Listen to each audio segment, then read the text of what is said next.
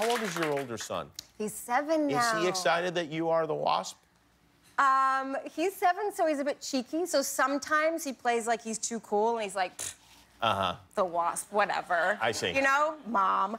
But then there was this day where we were working on set in Hank and Hope's lab, which is the most incredible set I've ever worked on. I think it was enormous. Everything you see in the movie, that was real. We Better worked than in the that. Hatch?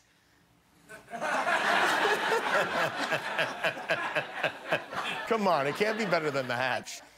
So I'm on this set, and my 7-year-old son says, can I play with the buttons? I said, you can play with anything you want on this set, honey. Today is for you. And he goes and he plays around, and he's pushing all the buttons, and he turns around, and he looks at me and his father, and he goes, look at me, guys, I'm the Wasp.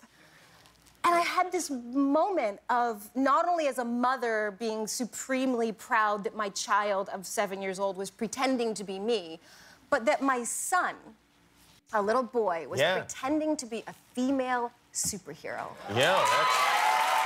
And especially if it was you. I mean... But let's not undersell the part about it being you. I mean, that's pretty exciting. That was pretty great, too. When I was a kid, I used to dress as my mom and run around the house. I used to dress as Spider-Man and run around the house. Well, yeah, similar type of situation. Exactly. Well, it's great to see you. I saw the movie today. It's great. Oh, I'm glad you've seen it. You haven't seen it. Well, I've seen it, and you'll like it. Is it any good? It's really good. It's Hopefully. called Ant-Man and The Wasp. It opens in theaters July 6th. Evangeline Lilly, everyone! Thanks for watching. If you liked that video, click the subscribe button, and if you didn't like it, well, you hurt my feelings.